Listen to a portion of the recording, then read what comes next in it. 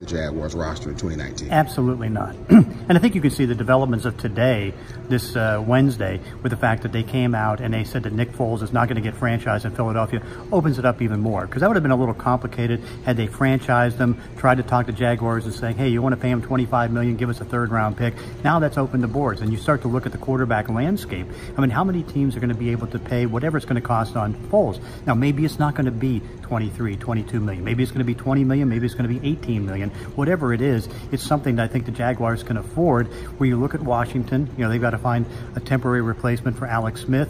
They can't pay as much as Jacksonville can. And then you look at a couple of the other teams. I mean, really, they're not there. Giants are going to stay by Eli Manning. Oakland's going to stay by Derek Carr. So really, it's clear sailing right now to get Nick Foles. Speaking of Nick Foles,